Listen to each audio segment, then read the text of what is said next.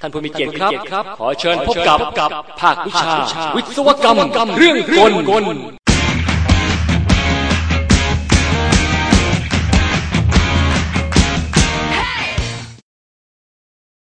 มันก็คือศาสตร์จากวิศวกรรมแขนงหนึ่งครับ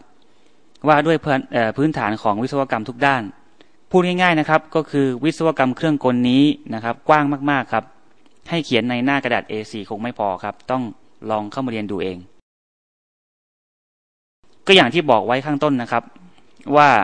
วิศวกรรมเครื่องกลคือพื้นฐานของสาขาวิชาวิศวกรรมดังนั้นถ้าไม่มีวิชาวิศวกรรมเครื่องกลหรือวิศวกรเครื่องกลแล้วก็แขนงวิชาอื่นก็คงไม่เกิดคงรู้แล้วนะครับว่าจะไม่มีอะไรเกิดขึ้นบ้างทุกคนก็เป็นได้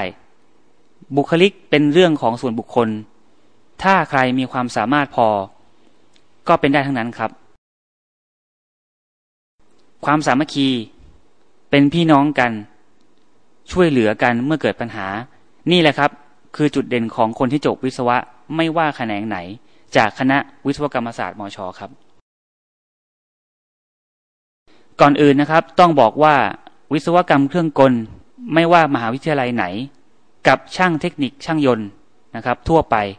แตกต่างกันโดยสิ้นเชิงครับวิศวกรรมเครื่องกลไม่ได้เป็นวิชาที่ว่าด้วยเครื่องยนต์หรือเครื่องจักรเพียงอย่างเดียวยังมีอีกหลายสาขาย่อยนะครับที่หลายๆคนยังไม่ทราบเช่น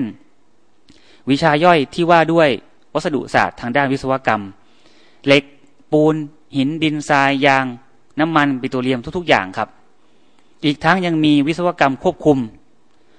พูดง่ายๆก็คือควบคุมทุกอย่างนะครับที่เป็นเครื่องจักรหรือหุ่นยนต์นั่นเองนะครับ